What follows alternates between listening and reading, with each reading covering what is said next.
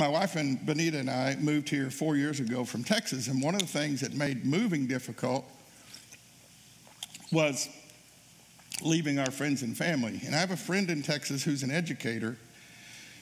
He's a principal at the high school, middle school, and elementary school level, and he would tell the story, and I found out last night that this is evidently something that they do in a training, and so almost every educator knows this. I thought it was unique to him, but he would see a 6 or 7 year old wandering the halls, and they would be where they weren't supposed to be. Maybe they're in the cafeteria and supposed to have gone to the library, and so my friend would say, "What are you doing?"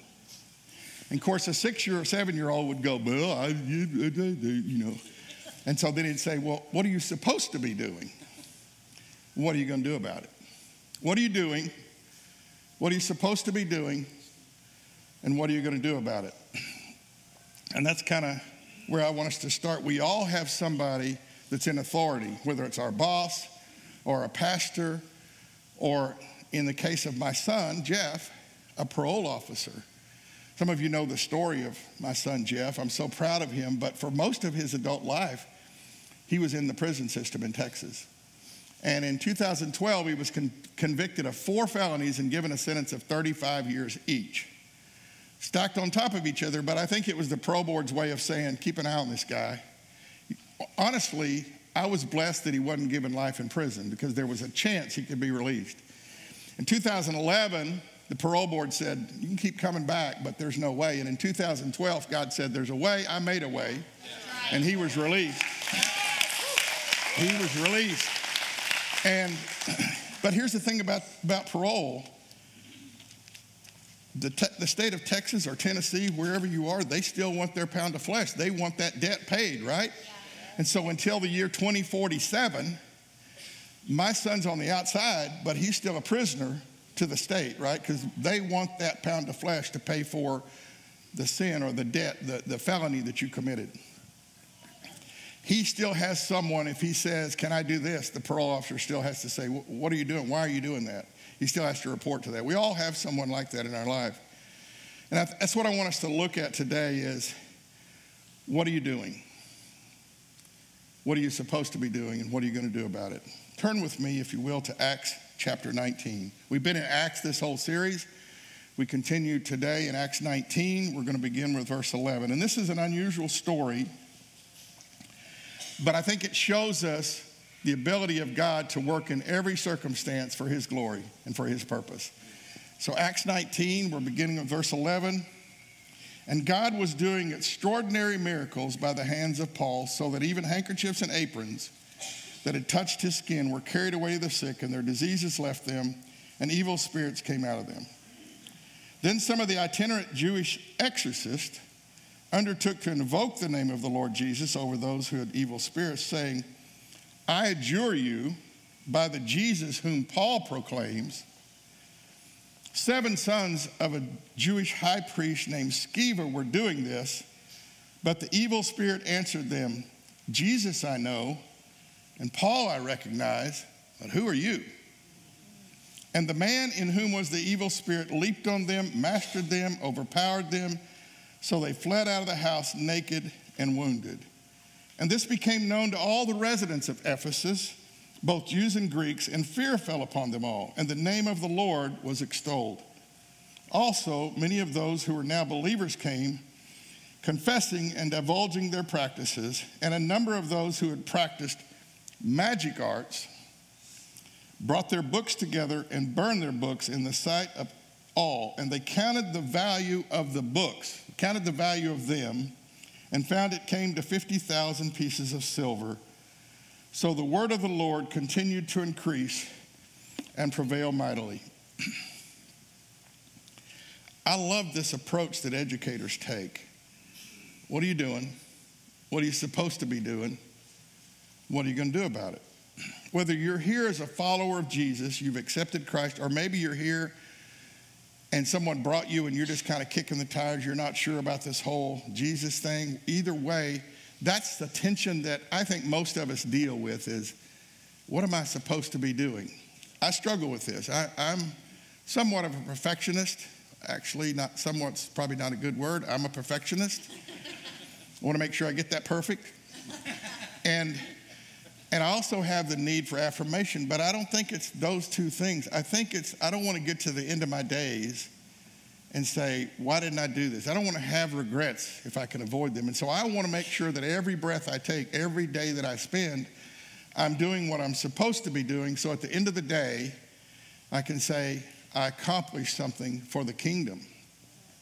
I think that's the tension, right? I want to do what I'm supposed to be doing, but how do we know what we're supposed to be doing? What if we could answer that tension? If we answered that question, what am I supposed to be doing? It would challenge us with, what are you going to do about it? That's good. And so before we get back into the scripture, I want to tell you a little bit about where the story occurred and talk a little bit about the setting and see if we can put ourselves kind of in what was happening. As the story occurs in Ephesus, Paul was led to Ephesus by the Holy Spirit. And Ephesus was a town of 300,000 people. Not a town, it's a city, right? Would you agree? 300,000 people. That's not normally what I think about when I think of the towns in Jesus' day. But Ephesus is located on a port city. It's a port city, and if you were to look at the map today, it's the far western tip of Turkey, and it's on the Aegean Sea, or Aegean Sea, I'm not sure which, but it's on that sea directly across from Italy. That's where Ephesus was.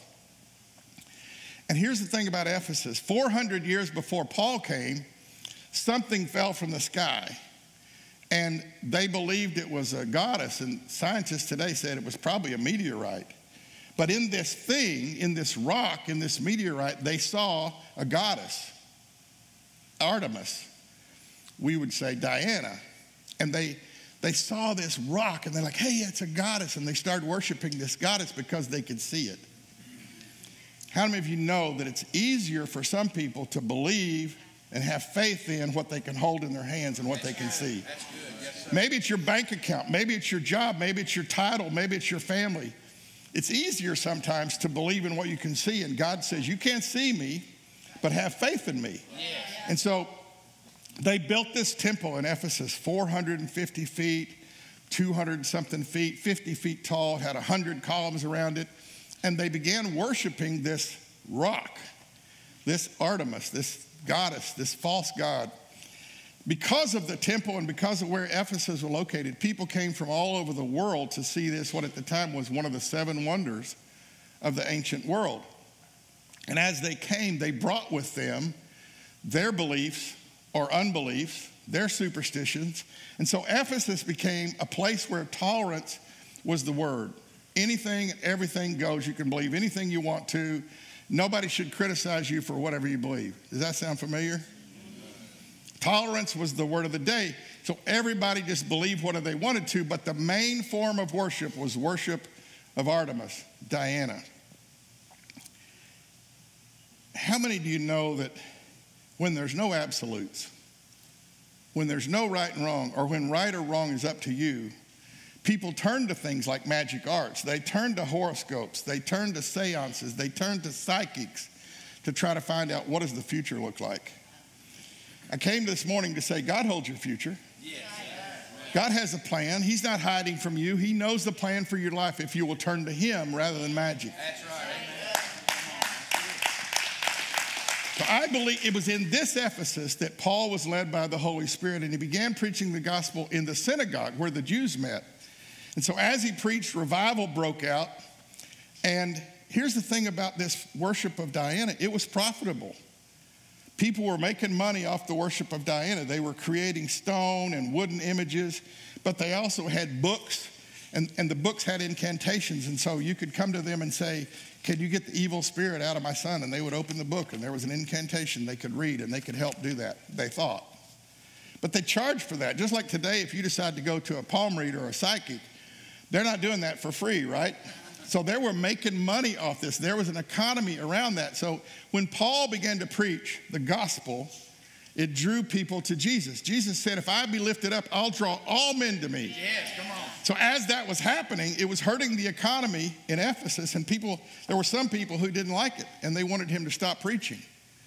If you're here this morning and you're relatively a new Christian, maybe within the last 1 or 2 or 5 years, and your family thinks you're crazy. Your family's like, what are you doing? Have you joined a cult? You're always talking about Jesus. You're always going to church. If that's you this morning, can I tell you that when you get to heaven, God's not going to say, what'd your family think? What did your friends think? God's going to say, what did you do with my son? Yes. What did you do with my son?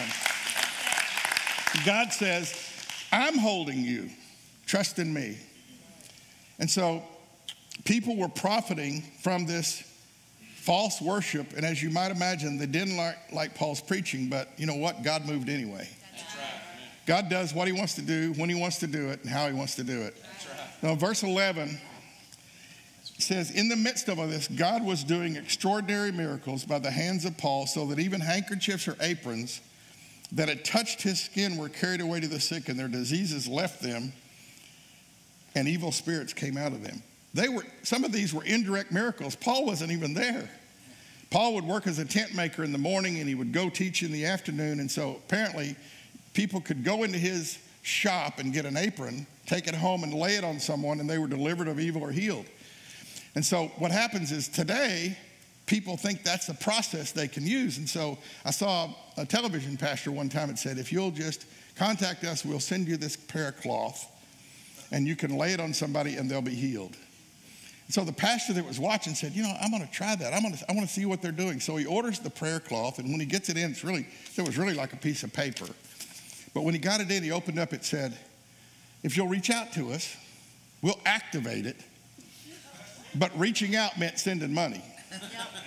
I don't find anywhere in God's word where he says, if you'll send me money, I'll heal you, I'll deliver you, I'll save you. God's love is unconditional. It's not based on you. It's not based on what you do. It's based on the love God has for you. God was doing extraordinary miracles, not Paul. He was doing them by the hands of Paul, but God was doing the miracles. That's good. I believe God showed up in Ephesus to demonstrate that he's the one true God. In the midst of this place where people were worshiping other gods, God showed up and said, I'm going to show you what God looks like. I am the one true God. And he was doing extraordinary miracles. How many know that when God is doing miracles, when he's moving, Satan will send imposters to try to duplicate those things? Why? Because he wants to distract your attention from God. He wants to try to take God's glory, and he wants you to focus on the miracle. He wants you to focus on the cloth. He wants you to focus on the person rather than on God and give God the glory. Right. So that's what happens in Ephesus. In verse 13, then some of the itinerant Jewish exorcists undertook to invoke the name of the Lord Jesus over those who had evil spirits, saying, I adjure you by the name of Jesus, whom Paul proclaims. Let me stop right here for a second and tell you that anytime God does a miracle, if it's a miracle of God, it's going to point you to God and bring glory to God. Yes. Not a person. Right. Miracles that are of God always point to God and give glory to God. So let's continue to verse 14. 7 sons of a Jewish high priest named Sceva were doing this meaning they were doing this I adjure you thing.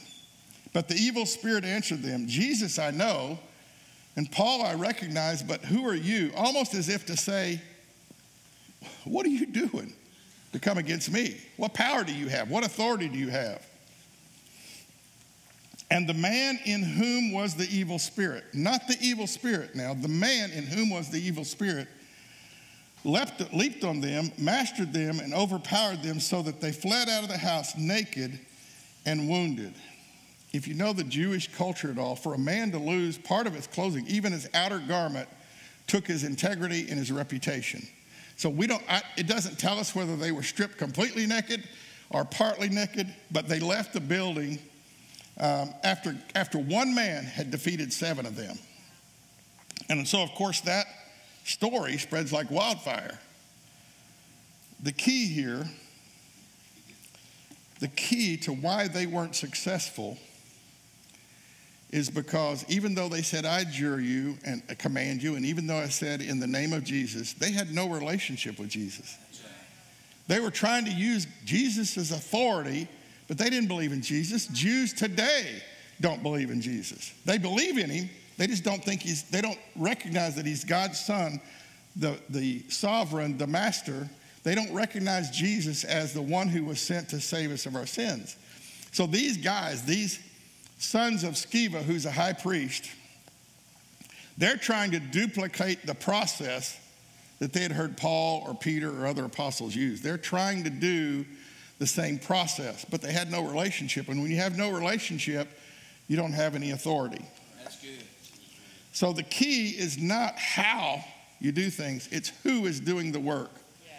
When God wants to do something through your life, he'll do it first in you, so then he can do it through you. And the scripture says in one of our life verses here that God has prepared those things for you to do before you were even born. So they didn't have the authority. In fact, Jesus said in Matthew 28, you may remember Jesus said, and this was some of the last words he said before he went to heaven. Jesus said, all authority in heaven and earth has been given to me by the Father. And who believes in me will do the works that I do and even more works, he said in John.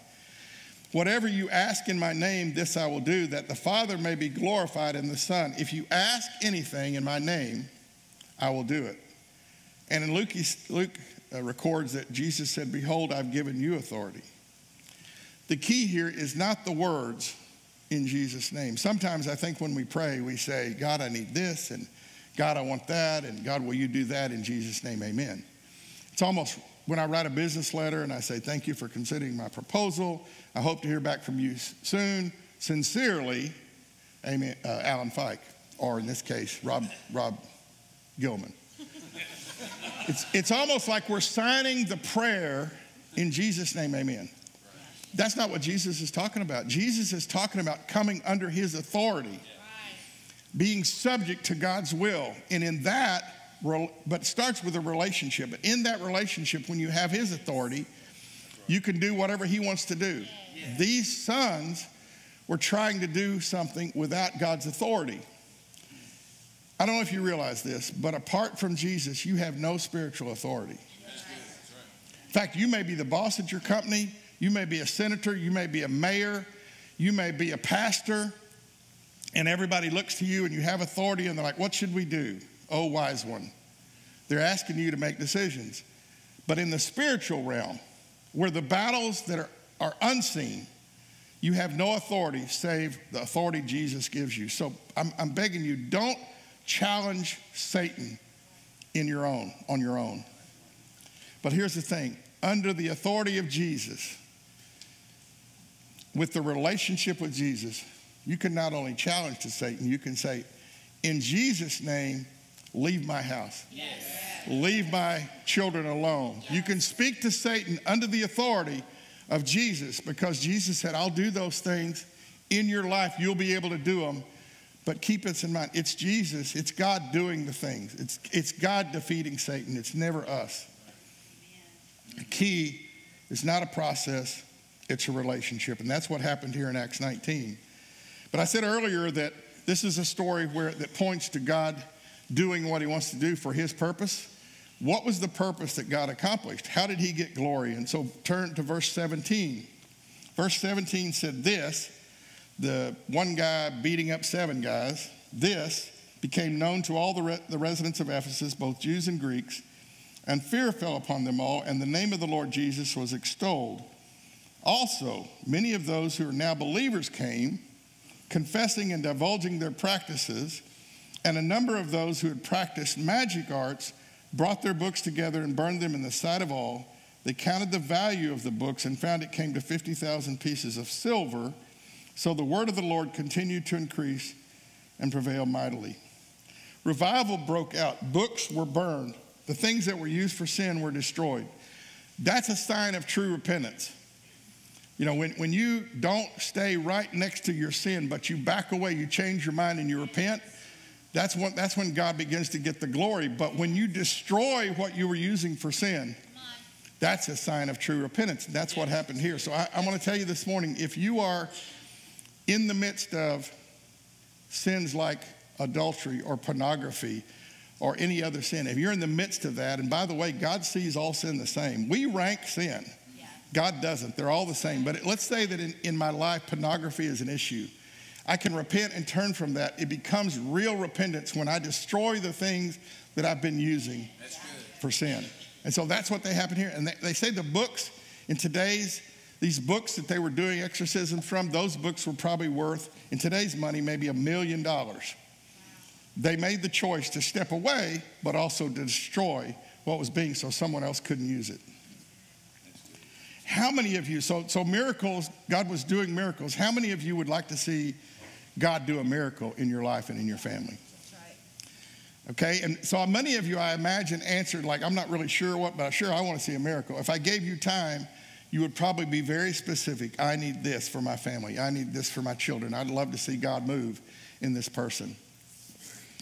We're all, I think, at some point wanting to know, what am I supposed to be doing? And revival opens the door for that. Here's how I think most of us see abundant life. Brandon did a great job of preaching a series about abundant life. Jesus said, I came to give you life and life to the full, or abundant life. So I think many of us are like this sponge. This is our physical and mental body. We're saved, but we're dry. The world just dries us out. And so we come on Sunday and we hear the worship music and Pastor Brandon preaches, and we're just soaked. We soak in what Pastor Brandon's teaching us to where now we're no longer dried out. We're full of God's power and the joy. This is not representative of the Holy Spirit in you, because you got that at salvation. This is your joy. This is the abundant life Jesus promises you. And so on Sunday, you leave Sunday and you're like, man, it just couldn't be any better than this. Thank you, God, for today, or Saturday, whichever, when you used to go to Saturday experiences. Just to stop for a second, if you came on Saturday, can I just encourage you, you can still come on Sunday. It's okay. We don't have two separate churches. That's right. Come join us. Come join us. And if you need help finding a place where, and you can only go Saturday because you're working, we'll help you find a place. We want you to worship God. God wants you to have a relationship with him. But you get filled, and you've got this joy and abundant life. And then on Monday, you're driving down 65 going to work, and someone cuts you off, and you salute them.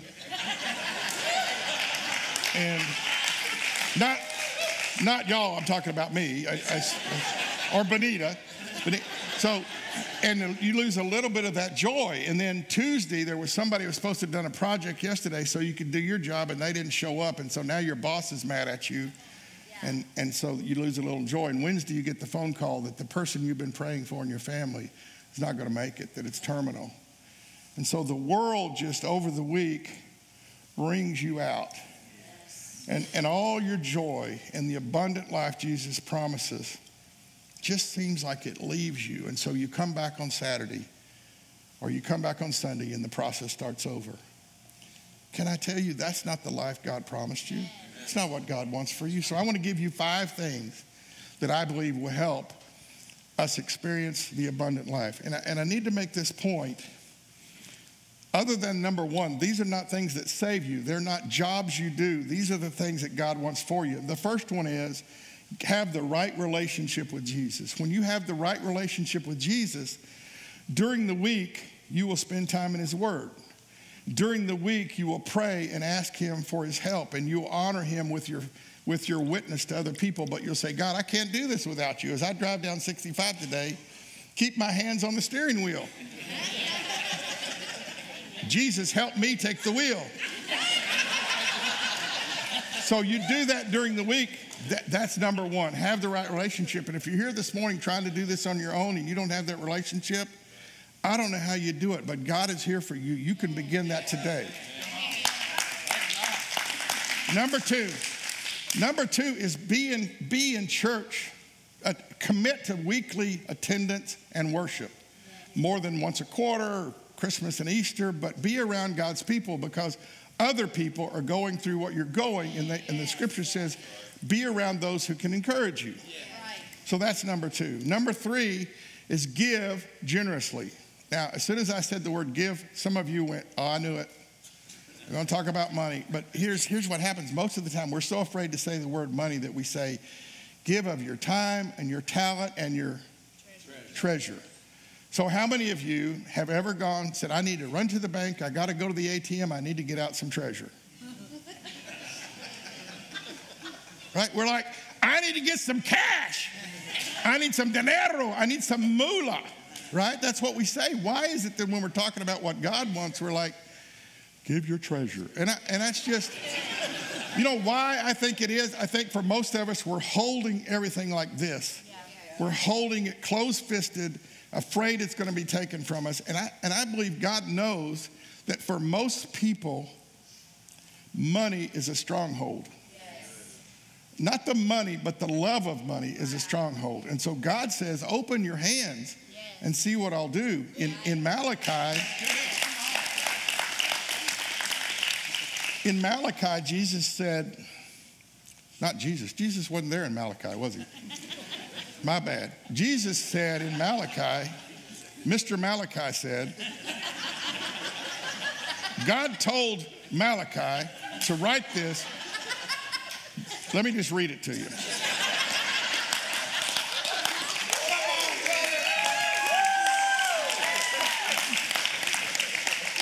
See, this is not what I usually do for a living. Praise God, you're like, thank God.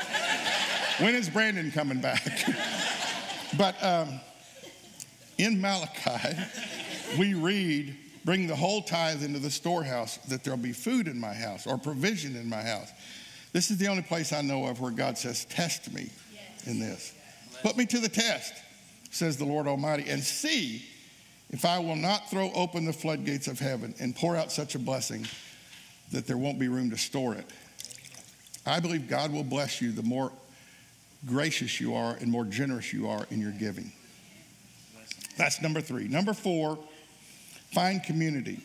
And I believe finding community looks like small groups or a serve team. We're beginning new small groups every week. People are starting them. You can leave here today and go to the Orange Room and sign up to lead a group. We've got resources so you don't have to do it yourself. There are people who will come alongside you. Josh will help you get started to lead or get in a small group or on a serve team. And all of this adds to your week so that you're not getting totally wrung out by the world. Right. And then number 5, tell your story. Don't wait to be asked to be up here to tell your story.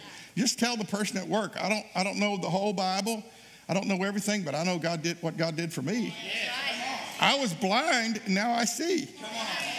That's all God. That's number 5. So what happens then, as you're filled during the week, now when someone calls you and says, I need prayer, you now can pour out into that person because you're not dried out.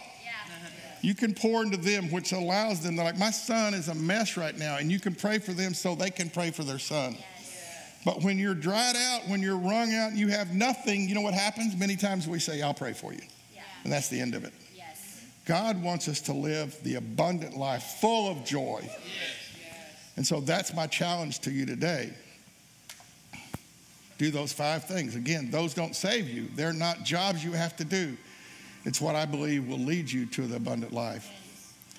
You know, I mentioned to you my son Jeff, and I hope he's still watching, hadn't tuned me out, but I really wanted Jeff to be here. We prayed about it, and we said, God, would love for him to be here so he could meet you, and you could pray with him, and you could celebrate with me what God's doing to restore his life and restore our family tree. So he said, well, let me talk to my parole officer. I have to get permission to leave the state. And so parole officer said, shouldn't be a problem. Go ahead and book your flights. And so he made all the arrangements. And last Tuesday, he sent me the message that said, parole said no. And I'm like, got to be more to it. And I called him. He said, I'm sorry, Dad. Like, what do you mean you're sorry? He said, I feel like I haven't done what I'm supposed to do. Now, Jeff and his wife, Charity, are both working in ministry today in Houston. In fact, because they couldn't come, Charity was able to go into the prison where she used to be a prisoner and minister yesterday for God's glory. Charity said, I sat in the very chairs that I was in as a felon and was able then to get up and give my testimony. So I'm here to tell you that God does whatever he wants to do, and he gets the glory, and he can work in every circumstance. But I was brokenhearted. I was frustrated. So I'm like, God, what are you trying to tell me? I thought you were in this. I thought this would bring you glory. Many times when I pray, just show me what you're trying to tell me. What are you trying to teach me? Many times it'll be a few days and Brandon will say something or preach, or I'll hear a song and then I'll hear from God. But this was almost immediately. God said to me, Alan, I'm not Jeff's parole officer. He's not on parole with me. And so I'm like, okay, that's great. What does that mean? What does that mean? And then I realized what God was saying was, he said, when your son accepted my son, I set him free. God said, your son is not on parole with me. He's no longer a slave. The chains have been broken, and the parole officer may be watching and looking for any mistake to lock him back up, but not me. God's not your parole officer. He's not waiting for you to make a mistake so he can send you back into chains. God says, I want you to be free. I want you to be free. So that's my challenge to you today. God wants you to be free, truly free. What are you going to do about it? God wants you to move from where you are to where God wants you to be, free in Christ. What are you doing? What are you supposed to be doing? What are you going to do about it?